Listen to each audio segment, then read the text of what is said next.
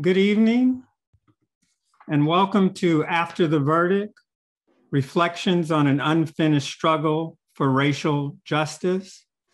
My name is Alex Byrd. I'm Associate Professor of History and Vice Provost for Diversity, Equity, and Inclusion. I won't presume to pronounce recent events as a watershed in American history or African American history, or the history of justice and injustice in our world. Scholars have had to rescue and foreground too many once important and later neglected, potentially era-defining moments.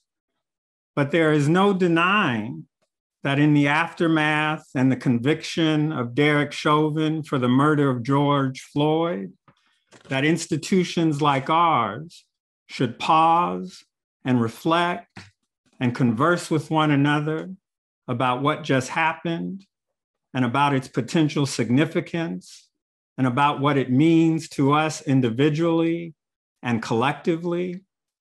And so that's what our community will do here now, maybe continuing conversations that many in the audience have already begun. And I also know that these conversations will not end with this webinar this evening, but we are extraordinarily glad to have you here with us tonight, where we'll hear from members of our community about their reactions to the trial, to the conviction, to the larger moment of which it was a part. We'll hear from them from the perspective of policing in America, from the perspective of athletics in the United States, from the perspective of our criminal justice system, from the perspective of university life and scholarship, and many other vantage points. An event like this that comes together in less than a day can only happen with a lot of people involved. Some of them you'll hear from, many of them who are really important to it happening, you'll hear from over the course of the evening, but many more of them you won't see. And I want to take a moment and thank them now before we begin.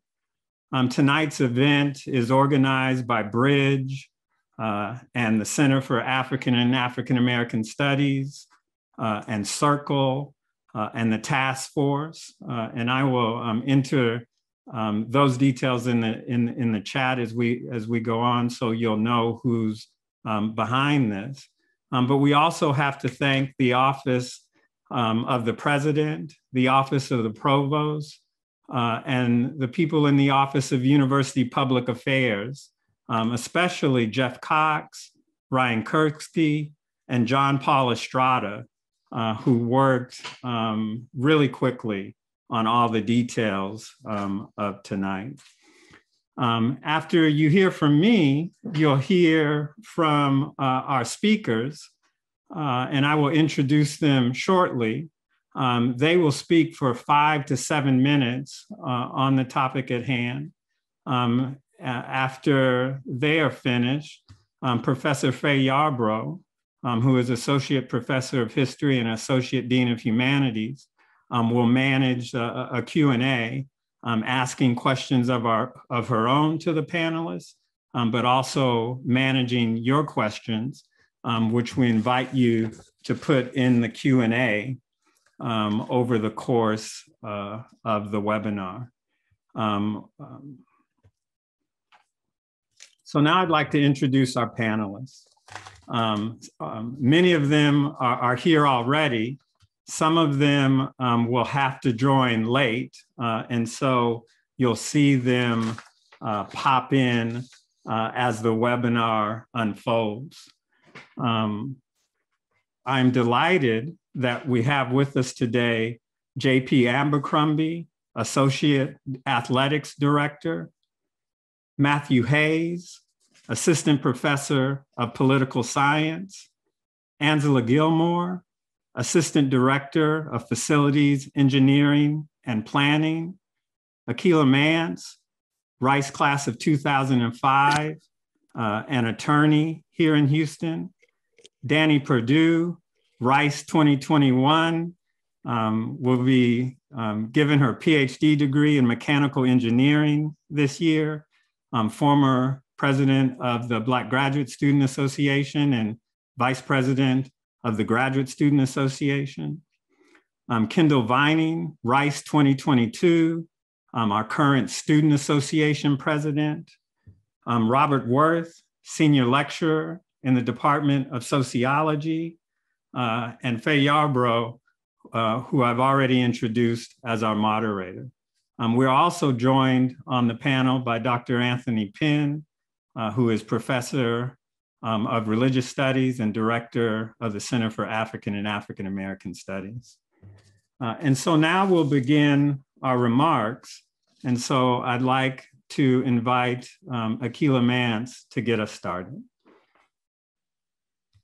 Thank you so much, Dr. Byrd, and thank you to all the different departments and centers and folks at Rice who worked to put this event together.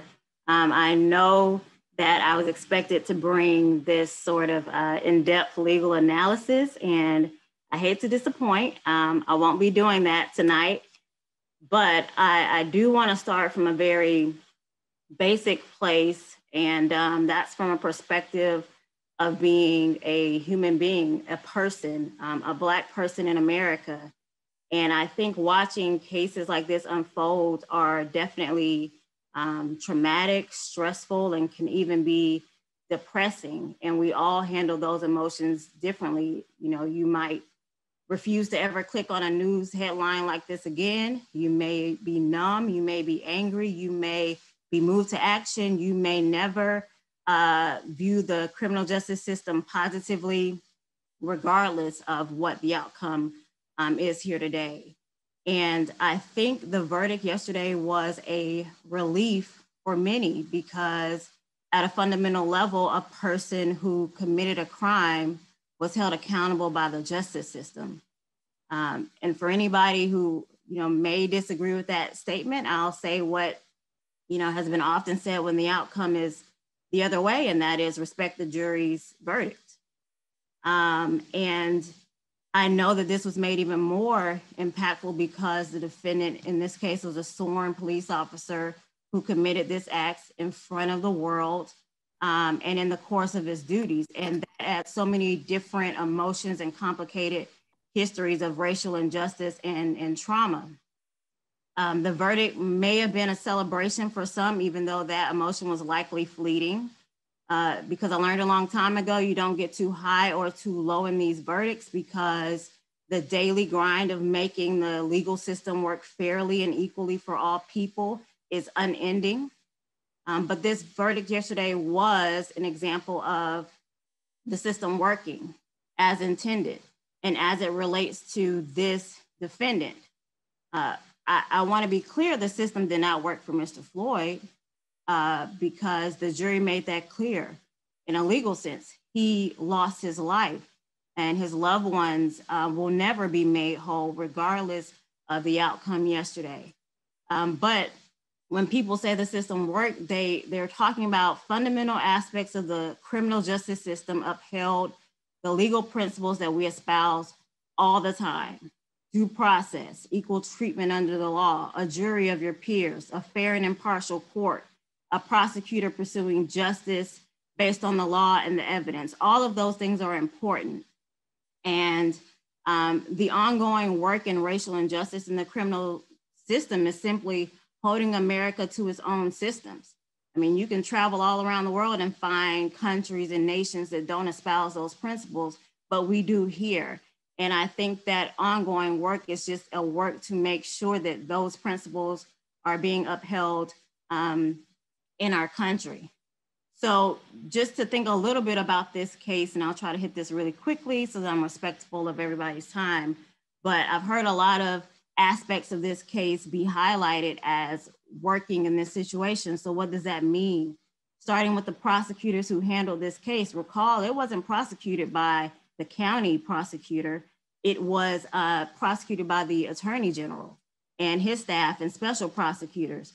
And what does that mean? How do you even get prosecutors in a position to actually do the right thing? That starts by voting. Prosecutors in this country, in most places, are elected, particularly at the state and local election. I've known many colleagues and friends who have won or lost judicial DA elections by a couple of hundred, maybe 1,000. That's no more than the campus of Rice University. That's no more than a few dorms. So you have to vote and you have to be involved and you have to make sure that those people are in office. That's the same for judges. We elect our judges, and so many people will stop at the top of the ticket and never actually make sure that we're voting in judges who will hold a fair and impartial trial. And lastly, jurors. You had 12 people who showed up. They did their civic duty and they followed the law and the evidence despite what was going on. Can't tell you how many times I've had friends, text and call and say, got a jury summons, how can I get out of this? Or what do I need to say to get off the jury? I'm like, clearly you don't know, my perspective on the conversation, but, we need people to show up for those jury summons, to actually participate in jury selection, to serve on grand juries. All of those things had to go right in this circumstance for us even to get to the outcome that we have today. So I look forward to continuing to discuss the conversation, and thank you for letting me kick this off. Thank you. We'll now hear from Professor Hayes. Thank you, Dr. Byrd, and thank you, everyone, for being here. I want to echo a lot of Akilah's points. I think she raises something interesting to think about. How many things had to go right to get this outcome, which is really the bare minimum for any sense of justice. In addition to what she's outlined, you had to have people on scene taking video evidence of the murder of George Floyd. They were pleading for his life. We had an entire summer with some of the most massive protests, peaceful protests in this country's history, something we haven't seen since the late 1960s. You had an attorney general in Keith Ellison in Minnesota who was willing to prosecute Derek Chauvin instead of reach a plea agreement. All of those things had to go right. If any one of those things wasn't in place, I think we don't see this outcome. And this is especially problematic, not just for justice for the Floyd family, but for what it means for the broader system. We're currently in a system where African-American people in this country do not have trust in the police. They do not have trust in the criminal justice system, and for good reason. So we need to start rebuilding that trust. Without it, anytime we have an instance of police using deadly force on a Black suspect, there are going to be suspicions of the motives. We saw as the Chauvin verdict was being announced, a Black child was killed by police in Columbus, Ohio, right? It's regrettable that these things ever have to happen. Sometimes police do have to use deadly force. And in those instances, it's really critical that we have trust in the political system. Without it, people won't trust the procedures that are used to reach an outcome. They won't trust the outcome itself, and it will just cycle into more and more protest and unrest until the system changes. So what can we do? I think Akilah hit the nail on the head, right? It starts with voting, registering to vote. Texas is a state where it's very difficult to register to vote, but it's really critical. Logs of registered voters are where jury pools in most parts of this country are drawn from. So it's critical to register to vote and turn out to vote. Not only that, you can't vote only every 2 years. Many of these judgeships, these attorney generals, are elected in off-year elections that no one is paying attention to. So if we think about Keith Ellison, he was elected in 2018 during a midterm election. If we think about Breonna Taylor in Kentucky, the Kentucky Attorney General was elected off cycle. He's elected in, I think, 2019. Very few people participate in these elections. And if we don't show up, we can't hold elected officials accountable for reaching decisions that work for all citizens. I think it's also important to realize that the struggle doesn't end here. All of the hard work that people put in this summer, protesting, taking to the streets, putting their lives at risk in the middle of a pandemic to ensure that elected officials took this seriously, that has to continue. Research from political scientists, in particular Omar Wasow at Princeton, shows that nonviolent protests work. The more people take to the streets, the more responsive elected officials and public opinion is to the plight of African Americans. But that's not easy, right? You're asking people to put their lives on the line to change a system that doesn't work for them. That's a big ask.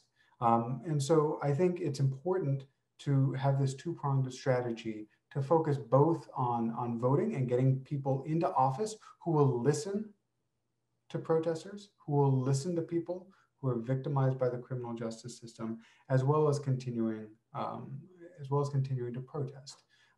In my own research, I found that in order to be satisfied with outcomes, it's not enough to receive an outcome that's favorable, right? It's also important to have procedures that people view as fair. This is what's called procedural justice. So in order for these decisions to be perceived as fair and equitable, we need not only for police officers to be held accountable, but for African Americans and for communities that are over-policed to have a seat at the table. They need to be involved in police decision-making. They need to be involved in juries. They need to be involved in local government so that we know when there are these injustices built into the system, that there are people who are willing to speak out for those issues. I think that's the only way that we can start to address these underlying concerns and start to move towards a country that lives up to its ideals of equality and justice for all. So thank you for allowing me to be here. I look forward to hearing everyone else's comments. Thank you so much, Dr. Hayes. We'll now hear from JP Abercrumbie. Thank you, Dr. Byrd, and to everyone who's had a role in this conversation and really creating the space. I think for me, that's where my role in this really starts, creating spaces for our students, for our coaches, for members of our community to feel like they are seen, they are valued, they are listened to and not just heard. And so as I'm still very much processing the events of not only yesterday, the last 3 weeks of the trial, the last year, the last 16 months, my life as a Black woman in this country, I want to focus on intersections and accountability. And I think for my role, when I talk about intersections, I have the unique role of working in our athletic department, but also at the intersection of college athletics and higher ed in general, athletics and higher ed. And so as much as I'm watching what is going on in higher ed, I'm also looking to professional sports leagues to see what's going on. When everything was shut down in 2020, it's no secret that athletics and particularly the role of professional athletes played a big role in the movements that we saw over the summer, particularly the WNBA, the NBA, MLS. You saw NFL kind of come into the picture as they upstarted their season. You saw things with Major League Baseball as well. So athlete activism has been at an all-time high. As we think about my role in the department, my focus has been on creating spaces for our student athletes to feel what they feel, to process those feelings, but then ultimately to create the space for them to talk through that, to work through that and be able to show up to be their best student, athlete, and self every day. And for many of them, that athletic identity is at the intersection of a racial or ethnic identity that puts them in the other category, could be a gender identity that puts them in another category, or even another status or academic classification that may put them as an other. So layering all of these intersections of identities and trying to figure out the support structures, the support systems that our students need, or even those that our coaches need, is not a simple task. And I can do that, or I need to do that. I have the responsibility of doing that as a woman who has multiple layers of intersections of identities that are often viewed as being disenfranchised as well. And so to carry that every day into a space that is not necessarily seen for me or favorably to people who look like me, that's another burden or another layer of accountability in this process that I have to be aware of when we talk about creating the space. If I focus on the last 3 weeks, I want to think about our student athletes and our students on this campus, acknowledging where they are in the academic year. It is no secret that we are coming up to the close of the year. And so final projects for many student athletes, that also includes postseason. We just saw our soccer team win their championship at home. And as they get prepared to head out to NCAAs, we still have a few other teams that are in season. How are we supporting them? How are we allowing them to show up as their full selves and not even focus on the athletic activism part, focus on the student identity, focus on their personal identity. How do they identify with what's going on in the world? How do we as an athletic department support them in all of their holistic identity so that they can be the best selves that they want to be? That's a daunting task.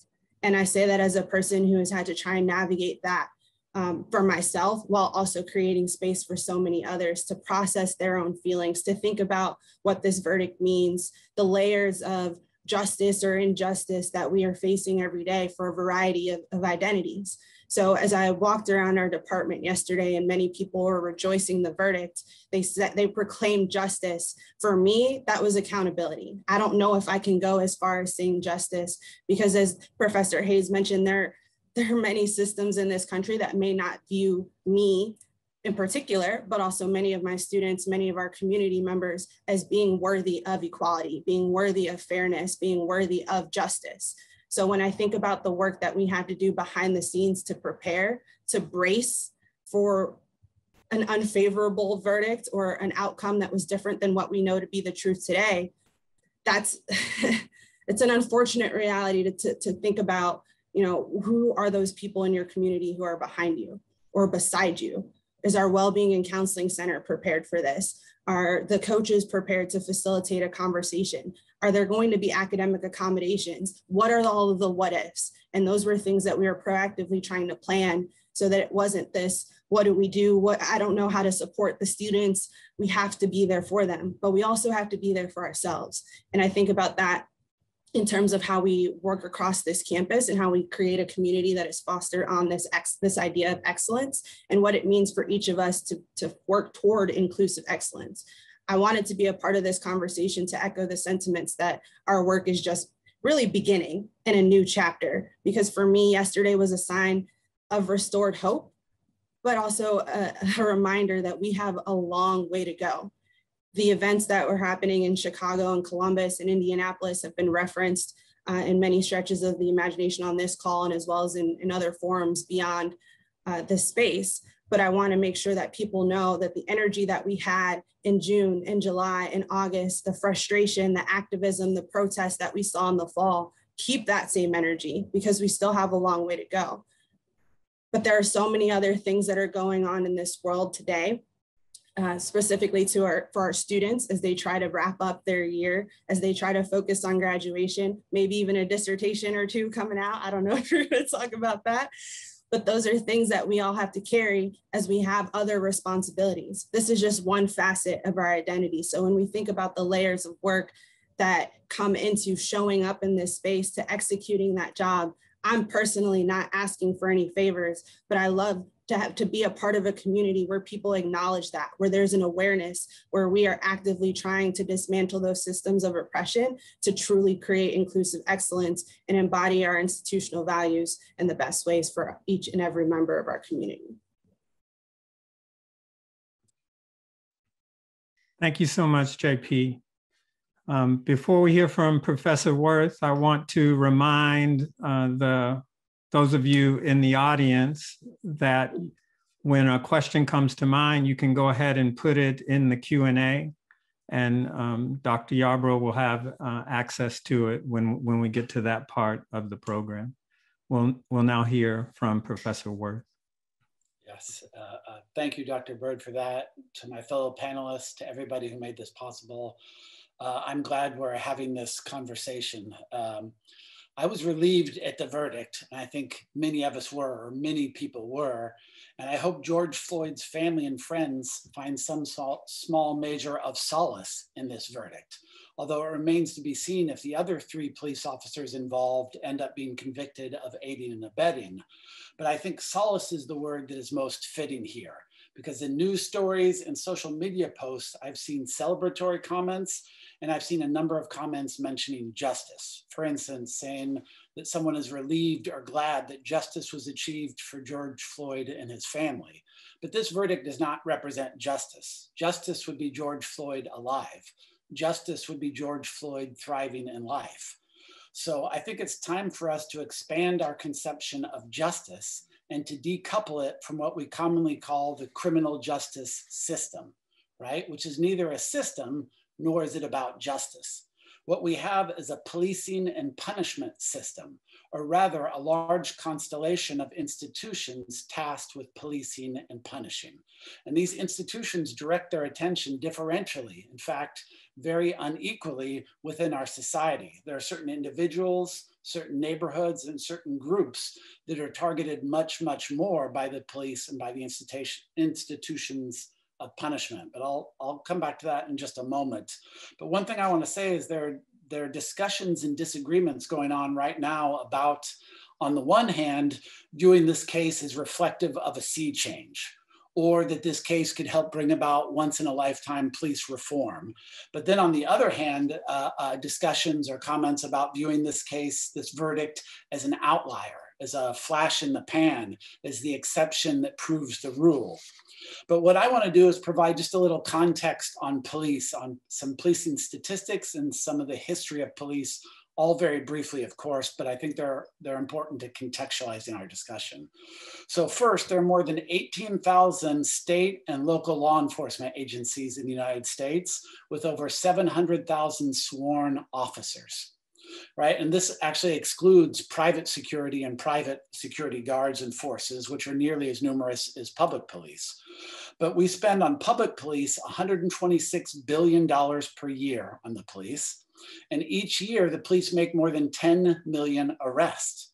And 1 million people of those experience either the threat of force or actual force each year. And an even less known statistic about police is that most policing has little to do with real threats to public safety. Only 5% of the arrests that police make are for a serious violent offense. The vast majority of police arrests are for what we would call, quote unquote, low-level offenses. In fact, only about half of policing even involves the criminal law. The other half is for traffic control, civil disputes, and administrative law. And then some statistics specifically on police killings. Roughly the same number of people are killed by police each year, year after year, for about 10 years running. And roughly the same number of police officers are charged with homicide or manslaughter each year. And less than 2% of on-duty police officers who kill someone are ever charged with a crime. In fact, we learned from the New York Times yesterday that since 2005, there have been in the United States, there have been 15,000 police killings and only 7 police officers convicted of homicide or manslaughter. So 15,000 killings, only 7 individuals convicted. And while police officers kill individuals of all races, they do not do so equally. They kill Black and brown individuals at rates much higher than they kill white individuals. They kill Native Americans at the highest rate and then African Americans at the second highest rate. So those are some of the statistics that I wanted to mention. And now just a little bit of history of modern police. And by modern police, I mean the state-based institution that includes uniformed, salaried police officers that are focused on preventing and solving crimes. So the modern police from their very inception have been more focused on policing marginalized and subjugated people. In Europe and England, the newly created modern police force were directed and focused especially on the poor and what we today call the working classes. The police's job or principal job was to surveil, regulate, and if necessary, arrest members of this group in order to help turn them into willing and productive factory workers in the newly created capitalist economy. And in the United States, the modern police formed first not in cities like Philadelphia, New York, or Boston in the North. They formed in southern states. The modern police first came to the US in the southern states, where they were centrally focused on slaves, especially what they considered quote unquote rebellious slaves or escaped slaves. And then after the end of slavery, policing continued its focus, but on the former slave. So essentially, since its inception, policing has been an institution and a project that focused much of its attention on marginalized, subjugated people. And to a considerable degree, we see that continuing even in the current day. And one other thing to add to this history is looking beyond the police, just at the culture of the United States. There's a long history in the US of associating Blackness and criminality, right? Viewing African Americans as more prone to engage in crime, as more likely to represent a threat to public safety. Now, this history has been well documented and written by numerous scholars. And as philosopher Judith Butler notes, the history on one hand of empowering police to use violence, and on the other hand of associating Blackness with criminality, those two things together are the conditions of possibility of what we are now seeing every day, with the killings of George Floyd, Trayvon Martin, Breonna Taylor, Michael Brown, Freddie Gray. We could continue, and actually many of the names are much less publicly known, right? So coming back to this verdict, this case and this verdict, historically speaking, is very much of an outlier, right? As this brief history I give helps highlight, and some of the previous panelists have noted elements that make it an outlier as well. But I think an important question is, will this case be an outlier moving forward or not, right? History doesn't give me very many reasons for optimism, but history doesn't determine everything. History doesn't have the final say on what the future holds, because as a few people have mentioned, since 2015 in the United States, we're in a period that's seen growing attention, dissatisfaction, and anger in our current system of policing and punishment, and calls for police reforms. But even more than that, we're seeing calls for defunding and disinvesting in police and investing in communities, investing in people, investing in overlooked, marginalized, subjugated communities and neighborhoods in particular. We're even seeing calls to abolish the police, right? So this hasn't yet led to any significant changes, but the fact that the discussions, calls, and demands are happening means something, right? But as Monica Bell, a sociology and law professor at Yale, said yesterday, or wrote last night in Politico, it is critical that we do not allow this outcome of this particular trial to lure us into complacency, right? And then the last thing I'll say, because I think I'm still within time, for one more minute. Last thing I'll say is I've seen comments that this verdict shows no one is above the law. President Biden even said that last night. And on one level, yes, it does show us that Derek Chauvin, a police officer, is not above the law. But you know what we don't talk about as much is the inverse side of this saying, of people being below the law. But we know that many people are frequently and repeatedly placed below the law, are conceived and treated as if they don't deserve the same legal rights and protections. Now, historically, this has included African Americans, women, indigenous people, Japanese Americans, etc. But today we see it happening many, many times. For instance, in each case where charges are brought against a police officer, but no conviction was obtained, in these cases, the victim and their family members are placed below the law. Or in every case in which police engage in brutality, they're placing their victims as below the law, as not worthy. So I am happy that Derek Chauvin was not placed above the law, but we still repeatedly in our society place many, many people below the law, and that has to be addressed equally. And I think that is where I will wrap up. Thank you for the invitation to be here. Thanks very much, Dr. Werth. We'll now hear from the very soon to be Dr. Perdue. Hi, Dr. Byrd. Thank you.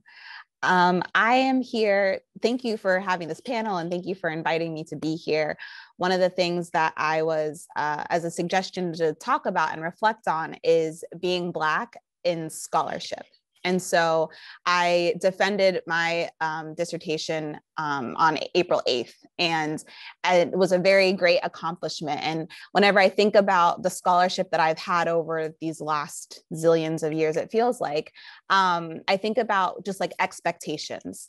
And I think about how there are expectations while you're in school, while you're Black and in school, to either not meet expectations or you need to exceed expectations.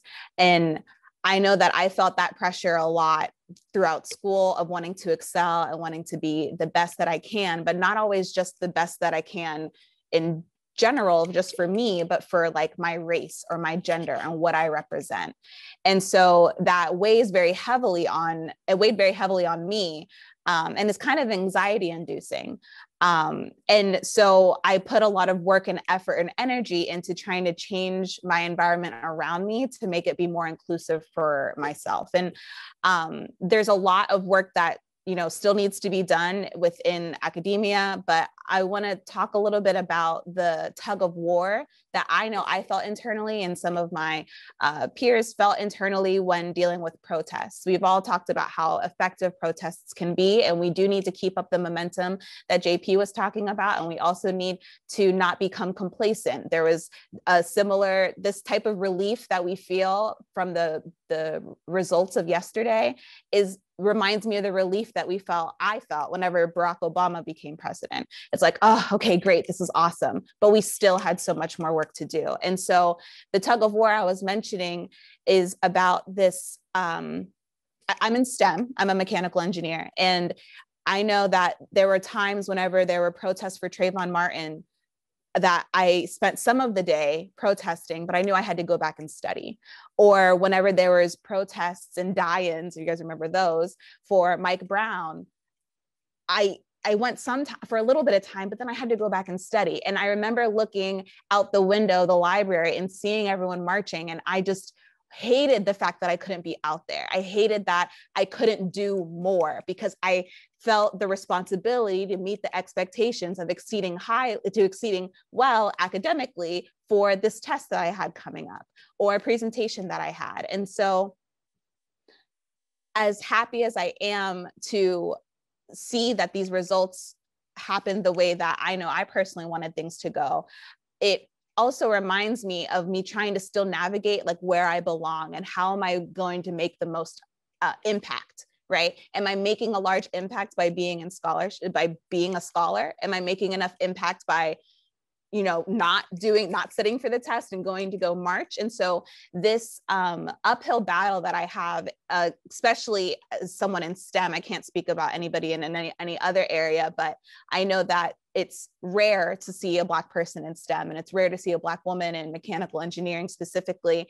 And I've always kind of just wondered, like, what is my place in the world? And some people have encouraged me, mentors have said, Dani, you're doing a lot by just being who you are and doing what you're doing. But that was always really challenging for me to accept because I always wanted to do more.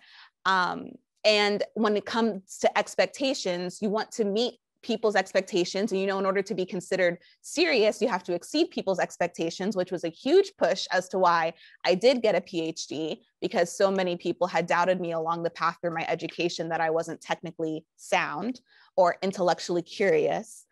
And so I find myself now still trying to fill a void, I guess. Like, how do I please my people, right? And protest and march. How do I appease my mentors who are telling me that I can exceed greatness? How do I appease myself and just trying to do well, but also following my heart? And so I just wanted to send encouragement to anybody who kind of feels similarly the way that I do, is that you just do the best you can with what you have, do well in it, and do what you believe that you should be doing. And so if that means that you stay and study, feel content that you're not letting down a whole group of people just because you decided to stay in and study. If you decide that, you know what, I already have an A in this class and we just have a quiz tomorrow, I'm gonna go out and do the protest, then go ahead and do the protest. Just do whatever you think is going to help you feel fulfilled and portraying the mission and purpose that you have for your life. So I just want to end with that. Thank you. Thank you so much for that, Dani. We'll now hear from Anzilla Gilmore. Well, thank you, Alex. And thank you for allowing me to participate. In May, when George Floyd died, I thought this is different, mostly because my 16-year-old daughter, who had been alive when all of these other Black men had been killed by police, never really noticed. She noticed this time, right? And she's angry, and she's going to the protest. She's doing all of these things, and I'm thinking this is wonderful. It's going to be a change. But then it occurs to me that we're in a pandemic. This is happening. And he is different because people are at home watching. And I slowly kind of fall back into this cynical place that I don't want to be in, but I am in, because I have watched Fernando Castile, Tamir Wright, Rodney King in 1991, killed on camera, and nothing happened. So this time I didn't watch the trial because I couldn't do it, mostly because I followed the Trayvon Martin case very, very closely. And I was shocked that George Zimmerman got off, right? He's just a regular guy off the street. He gets away with this. So certainly George Floyd's murderer is going to get away with it. So I refuse to be disappointed again. And I did not follow the trial. So I'll say, am I relieved at the verdict? I have very mixed feelings about the verdict, to be very honest. I think it's wonderful that this happened. My hope is that it's not, a one-time thing and everything goes back to normal and we continue to kill people in the street and no one notices when everybody goes back to work. My concern is that this trial and this verdict will be similar to the idea that, Obama's president, so now racism is dead. Everything's fine now. I think that I'm watching and I listen to a lot of conservative talk radio where, they're now talking about, okay, well, now you should be happy. There's a tweet that I saw where there's, a woman that is talking about how, you got the verdict, everything's fine now, you should be happy. The fact of the matter is that the police are hunting people of color. And I cannot be happy until I know that is going to stop. And I think the only way that can stop is if we continue the conversation, if we pull our heads out of the sand, take some leads from the students that are so active. This generation is doing such a better job at being involved in protesting and making sure that the conversation continues, so much better than my generation did, so much better than my mother's generation. And I just hope that we can continue. Right after George Floyd died, I actually called one of my supervisors. It's the first time I've ever had a conversation about race with this person. And I'm slowly kind of building a relationship with this person and having these kind of personal conversations with this person. My department actually started, I'm with Facilities Engineering and Planning. My department actually created a position, the Diversity Inclusion Program Director position. And one of the things I'm charged with in that position is to continue the conversation, no matter how uncomfortable it is. So my hope is that we don't walk away from this verdict thinking everything's fine, racism is dead, because it's just not. Until we can stop having these panel conversations, until we can stop protesting, it's still there and we need to keep talking about it.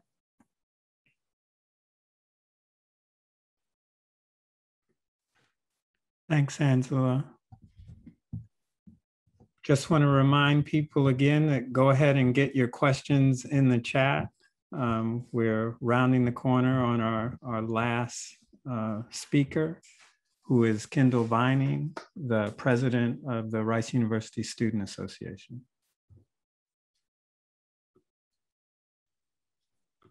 Thank you, Dr. Byrd. Thanks for having me here. Hi, everyone. Just to quickly introduce myself, my name is Kendall, and I'm currently a third-year undergrad student at Rice.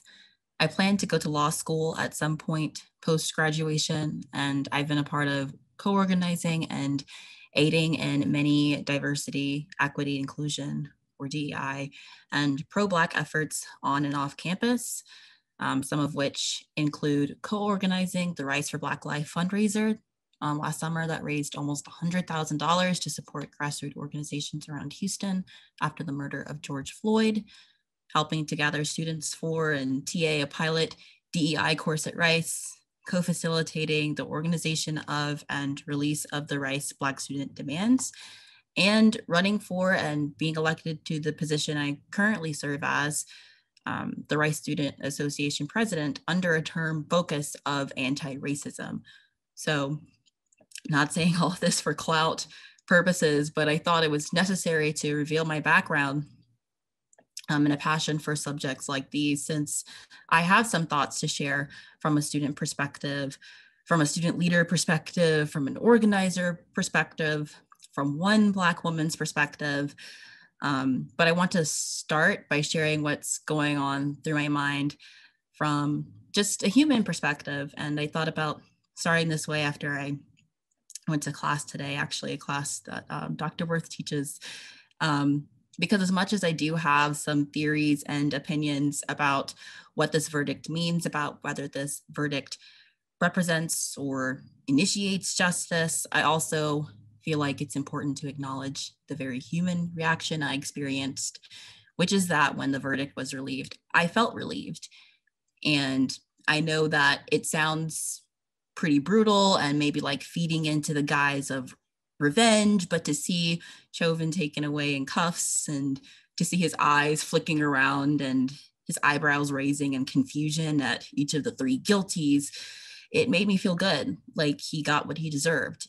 And like not only was this the right decision, but the only decision that could have been made. Yet, as much as I do believe that this was the only decision, I knew that there was this very real possibility that this could have gone a completely other way. Was disappointed in the past with the Trayvon Martin case. Because of that, I was prepared and preparing for the worst. I was preparing myself mentally by just thinking it probably will end how it usually does. So all you can do now is think about what you can do after this to heal and to help others heal who will be most harmed by this. A very negative way of thinking, I know, but every Black person develops their own way of dealing with racial trauma. And for me, that means expecting the worst so that I can mentally prepare for surviving future harm. And part of that mental preparation was so that I could help my fellow students, my peers, as they received news of the verdict. You know, yesterday I was speaking with the SA Director of Equity, Krithika Shamana, about the letter and resources we were going to send out to students after the verdict was released, completely assuming that it was not going to be the outcome that it ended up as. And so after hearing the verdict, that plan changed. But even though the verdict thankfully wasn't what I expected, doesn't mean I wasn't happy. Like I mentioned earlier, I felt relieved after the verdict, and I still do. Yet I know that there is a huge question regarding what this verdict represents. Was this justice? Was this a sign that the system is working? For some people like me, it's not. Perhaps it's a sign that this is what maybe should be the norm, but it's not the norm. So then that leads me to think, okay, maybe it's more of the fire needed to ignite change. Or like what I've been leaning more towards recently, maybe it's what we need to see to show just how rare the good outcomes are, and to highlight perhaps the need for a complete uprooting of the system and all of its cognates. But for me, I'm still processing the verdict. I have a lot of questions, I have a lot of thoughts, and a part of the stage that I'm at now is just a tiny bit celebratory. I think that we have time to say this was a good step, but, or this is just one outcome, but we have time for that, but I think that it's okay to at least take a day or two for those of us who do feel relieved to breathe that sigh of relief. I don't know yet what that relief stems from for me, whether I agree with some who think this was justice or agree with others who believe this was just a start. But I have time, we have time to analyze further. You know, we have time to reflect. I believe that there is validity to critiquing those who are quick to celebrate or who celebrate for what we may believe is premature or naive, but there is also a necessity to celebrating the wins when we can get them, when we view them as wins. Considering that a lot of people doing the questioning are those in positions of privilege, lawyers, academics, elite college students, regardless of race. And I have more thoughts about that, but we could probably talk about that later. But the point is that, you know, students like me who have been hearing from some Rice alumni about why the ongoing presence of Willie's statue does not or should not make me feel unsafe on campus. Students like me who have been working throughout this year to educate our peers, our communities on the realities of anti-Blackness in America and how that affects us at Rice. You know, we've been working hard and we've been feeling drained, exhausted, and starting to lose hope. And I can say that as a fact and not just as a belief, as I've been a part of a lot of these organizing efforts and some of the ongoing efforts that we're tired, we're starting to lose hope. And so logically, I know that it had no direct influence on the efforts I've been participating in. Logically, I know that, but still, regardless, to hear the results of the verdict did make me feel like I'm making a difference. It made me feel like that maybe the thousands of students around the country, that their efforts are making a difference, that Rice Black students throughout this year constantly talking about and exposing their racial traumas was somehow worth it.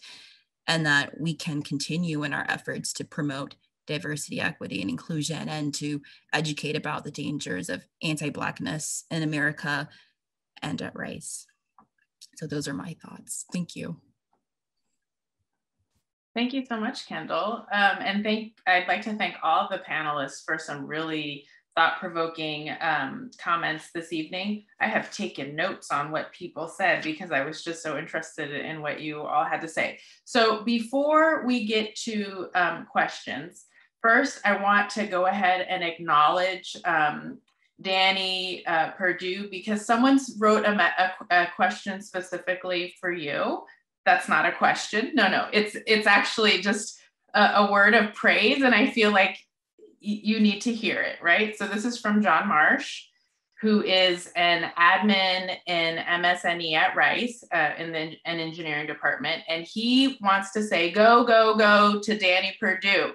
We need more Black and brown and female people in PhDs in STEM. It's pretty well proven that young people are much more likely to go into fields where they can see themselves. And this is why we need Dani doing what she's doing.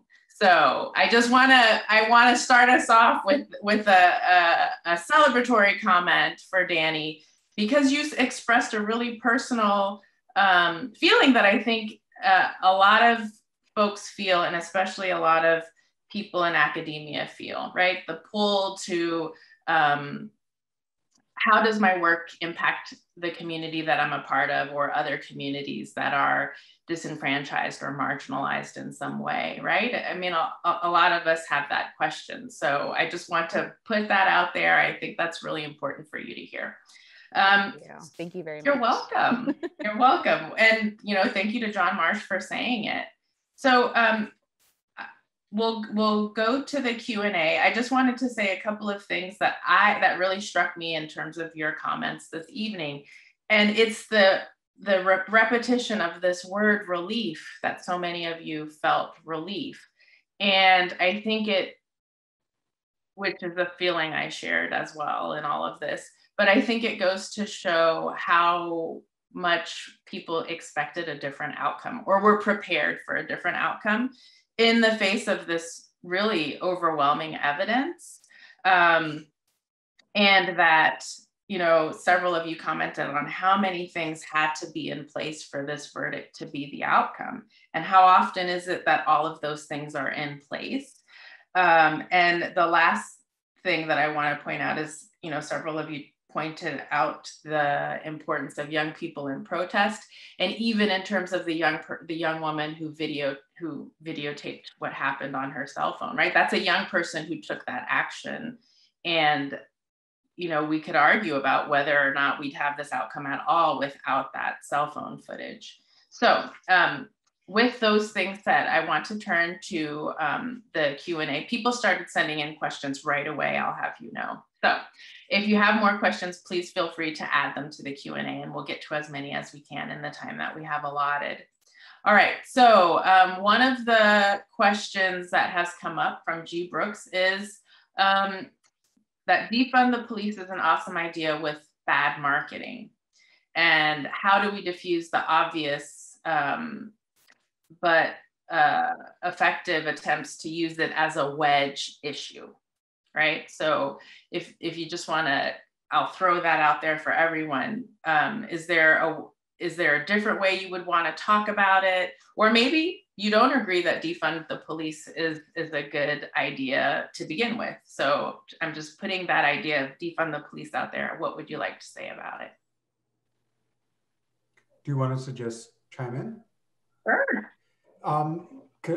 So my sense is that the premise of this question is sort of missing the point. I think it's right that defund the police is not popular.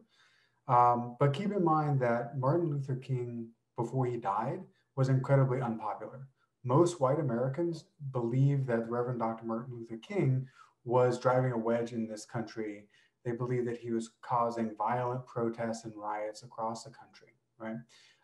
So no matter what messaging you use, racial issues are going to be divisive in this country. They are the primary dividing line in politics throughout the majority of this country's history. And I think, you know, we could talk about other messaging strategies that might be more effective, but that's not going to get us around the fact that this is explicitly a racial issue. And so it is going to explicitly divide people on the basis of whether they believe racism is still a problem in this country or not. I'll jump in and say, first of all, my comments trail Matthew's comments, and I fully agree with that. At the same time, there is another phrase that's been around for a long time. Policy people call it justice reinvestment. And the idea has been around since 2005, 2010. Texas actually engaged in a good amount of justice reinvestment, where they take money from the carceral state, from prisons, probation, parole, and from policing, and invest it in other ways. The idea is to invest it in communities, in neighborhoods that have been marginalized or oppressed, and things like that. How it actually worked wasn't quite as good. Like, they seemed in Texas to take a lot of money from, or some money from, prisons and things like that, and send it over to the police. But the idea of justice reinvestment is to take from those areas and then invest in other areas in the community. So defund the police or disinvest in police is something that policy people have a different term for. I'll just add that, although I also agree with everything that Matthew said, going more deep with the issue. Would anybody else on our panel like to comment on the idea of defund the police, or the immediate, in some corners, furor that comment provokes for some listeners, right? Some folks hear that phrase and they are vehemently opposed to it. Would anybody else like to comment on it? I don't. So when I originally heard defund the police, I'm like, what are you doing? No one wants the police to go away, right? So the idea that you would say, defund the police, that's immediately what somebody's going to jump to. I don't think it's about defunding the police. I don't think it's about bad marketing. I think the police have a problem, and it's an internal problem.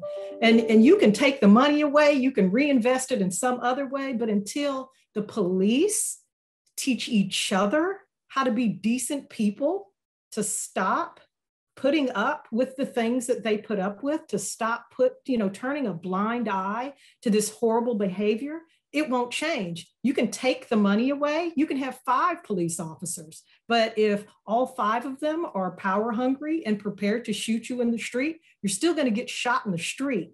So until they start educating each other, nothing will change. You could defund them, you can do whatever you want. But they have to fix it. We can't fix it. Thank you.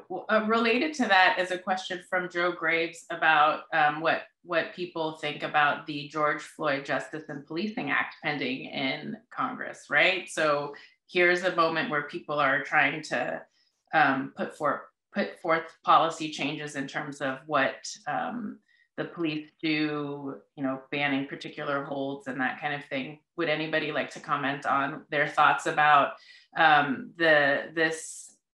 the Policing Act, or even if there's appetite to pass this kind of legislation in the country at the moment?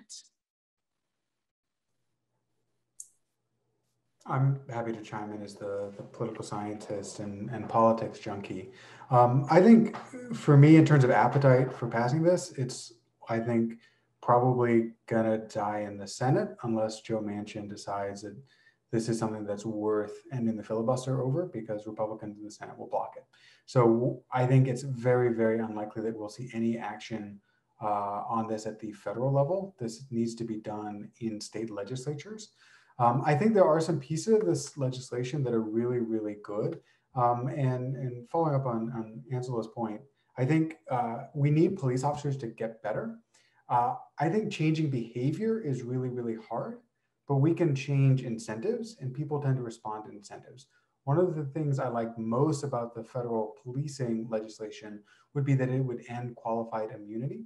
So police officers, when they're in the line of duty, they're basically shielded from legal or civil repercussions for their actions, right?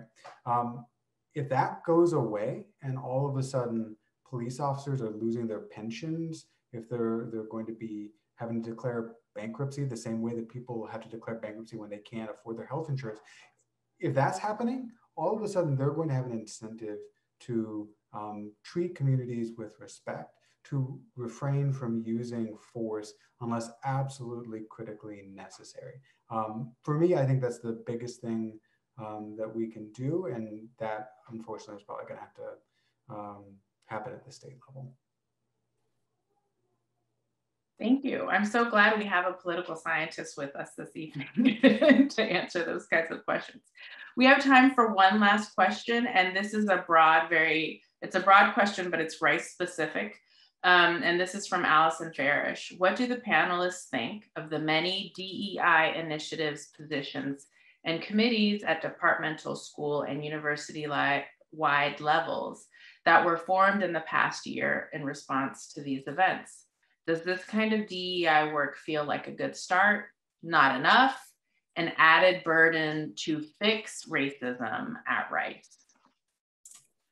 So I'd like to chime in because I'm one of those people that got a new job because of this.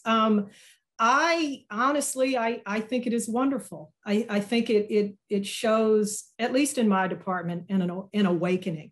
And for that, I'm relieved. I've actually done, I'm an architect by trade. I became a fellow in the American Institute of Architects for the work I've done in diversity inclusion related to my field.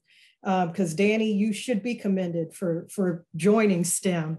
When I became a registered architect, I was the first one in Houston. So join and get your friends to join because it's lonely out here. But I think what's wonderful about having this role in my department is my department spends a lot of money. And to have an awakening in my department to recognize that we as owners have some responsibility to diversify my profession in particular, and that we can do it. If we as owners start to feel like and show the consultants that we care about diversity, then we can increase diversity within the profession. And I think the reason why that is important is because if you can increase diversity in STEM, right, you get to see more people of color in STEM positions and less maybe in the way the media likes to portray us. I used to say that I wanted to make a t-shirt that said, stop, don't shoot, I'm just an architect, right? But there are not enough of us out there. Like, I think it's important for enough Black professionals to be out there where we become the norm. We become the thing that they see. So then maybe the police aren't so scared of us because I'm just an architect. I'm just a mechanical engineer. You don't need to be scared of me. You don't have to shoot me. I'd like Thank you. Yeah, please, JP, go ahead. I'm on one of these committees with Angie, so I feel like I'm ready to run through a wall with her. I think for me, there's something in what she said about care. And at Rice, we talk about a culture of care. And so on one level, creating these positions is about caring, but I also want to make sure that that care doesn't just stop at creation, because creation doesn't mean commitment. And so for me, when we have these varied structures across campus, I think it's important to figure out how they align with one another, how they're interwoven, how much they are supported, to ensure that they're not just siloed positions in a response to horrific events, because I think when those things happen, it comes off as very performative. And when it's performative, it risks doing so much more harm, especially to those underrepresented classes. Here, we're focused largely on race. But again, if we look at the intersections of identity and we want to talk about race and gender and sexual orientation and faith and ability, obviously DE&I covers a lot of different things. And those were just the identity markers I could come up with off the top of my head. But I think it's really important to ensure that while there were traumatic events that led to the care, to a deeper level of care, that led to the creation of these positions, that doesn't stop there, because that's certainly not enough to talk about commitment. So for me, it's about making sure that I use the platform, I use the opportunities that I've had to leverage these relationships across campus so that we can form those webs, form deeper relationships to ensure that that culture of care becomes more inclusive, more equitable, and quite frankly, recognizes all of the diversity that we have, doesn't just stop at racial diversity, or doesn't just stop at gender or sexual orientation diversity, and really embraces all of the uniqueness that we have in our environment, in our community, because I think that's where we ultimately can win. And that's where we can do our part to ensure that we're making this world what we hope to see someday. I'm going to put Kendall on the spot and ask her if she wants the last word on this before we turn things back over to Dr. Byrd, since she brings to us the perspective of a student who's experiencing the creation of these different offices, if she feels like it's changing her experience at the university or her opinion of the university. So Kendall, if you don't mind. No, thank you. I was going to see if I should shoot my hand up or something to get my thought in on this. So thank you. I feel like to ask if it's a start, it's a start. And I think that it's good because it's a start. I think that it won't be enough until it's not enough. But I do feel the fact that this past year, just seeing these starts, seeing these positions being created, to see the formation of these new courses, and it's something that students can see. And of course, since it's a start, there's going to be a lot of questions, and we have a lot of questions. We are questioning, like, is this good? Is this enough? You know, but I do feel as though a huge part of creating change is to start from somewhere, right? And so I don't want to like minimalize this into at least we're doing some things, if something's better than nothing. That's not what I'm trying to say. But what I am trying to say is that I don't think that the start of these initiatives, of these positions, of these committees is a burden. And I don't think that it's an added burden. I do think that it is something that's necessary, and that is showing students that, you know, although it's like, yes, hype up the young people, we want to work, we want to engage in protests. We want to help to spread education throughout our communities. We want to do that, you know, we can't do that alone. And it's going to take all of us as a community to quote unquote fix racism at Rice, if that's even possible. And so what do I think of them? I think that they're wonderful. I think that it's great that they've happened and that they're happening. I've been a part of some of those efforts, like with helping to create this new course that would help students coming in to learn about what diversity means and what it means at Rice and how to interact with people who don't come from the same backgrounds as you. Like, this is great. You know, people can throw around the word performative and question, you know, the longevity of some of these programs or some of these positions all they want, but I feel like having this done is not just a start, but it is the start to a commitment of proving that commitment, because I think that that's where we're at now, is that, okay, we're seeing the creation of these things, but we want to make sure that, like, I apologize, I forgot who made this comment earlier, but along the same veins of that, you know, making sure that there's work done in addition to these so that we can continue to see the effects from these, which we're not going to see short term for a lot of these, but that we anticipate to see. So. Thank you.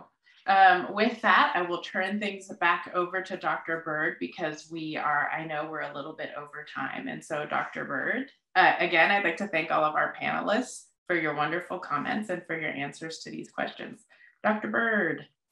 Thanks, Dr. Yarbrough, and thanks all of you on the panel and all of you in the audience that I got to see. And I'm excited to see so many students, so many in leadership at the university. And I've been here long enough that I could also get excited about seeing so many alumni who somehow found this link and jumped on board. It is my hope that we will do other panels along this line, things that we'll have a little more time to plan and think about. And so we hope that you'll watch this space, or that space out there where you found out about this for what's coming next.